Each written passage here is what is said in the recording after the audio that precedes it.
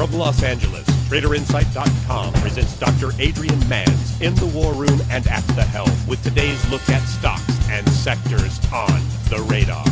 For TraderInsight.com, I'm Adrian Manz, and this is Stocks and Sectors on the Radar for Monday, March 22nd, 2010. On Friday, Dow Jones Industrials down 37.19 to 10,741.98. We had 899 stocks advance, 2,147 decline. NYSE total volume, 1.9 billion shares. S&P 500 down 592 to 1159.90. NASDAQ 100 down 1151 to 1932.43. And the NASDAQ comp down 1687 to 2374.41. I've got 5 on the radar for the Monday session.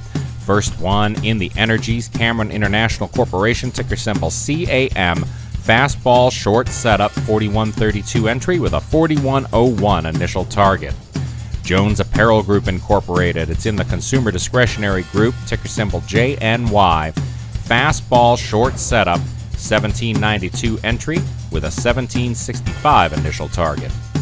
Overseas Shipholding Group Incorporated, ticker symbol OSG, it's in the energies. Fastball short setup, 41.66 entry with a 41.30 initial target.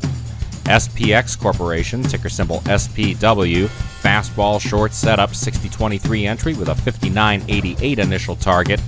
And finally, in the household durables, Tempur-Pedic International, ticker symbol TPX, fastball short setup, 28.76 entry with a 28.42 initial target.